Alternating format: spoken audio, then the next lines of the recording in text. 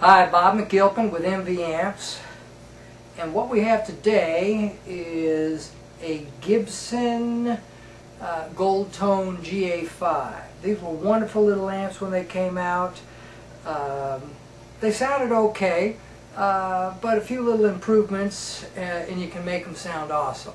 So one of the things I did was I put a Weber 8A 125T Alnico speaker in there, and then we switched out the filter caps with some great Spauge Atom filter caps, put in some paper and oil coupling caps, shielded the cables, and made a couple little, what I'll call my secret tweaks to the gain structure. So it's a really sweet amp, and let's use it on a clean tone here and see what we got here.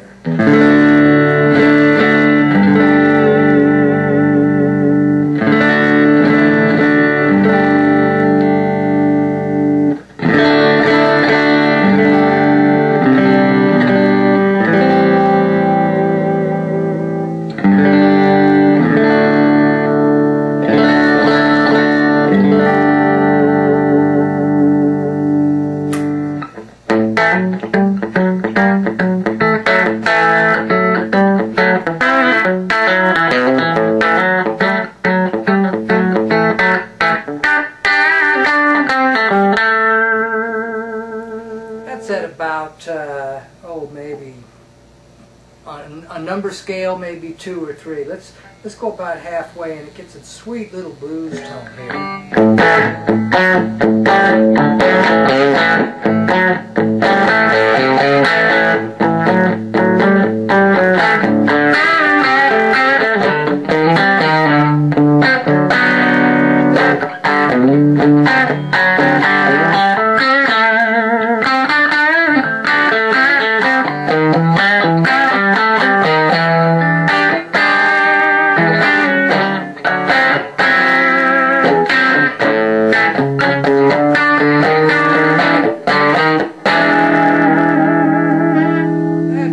About 3/4, you can really get some sweet rock.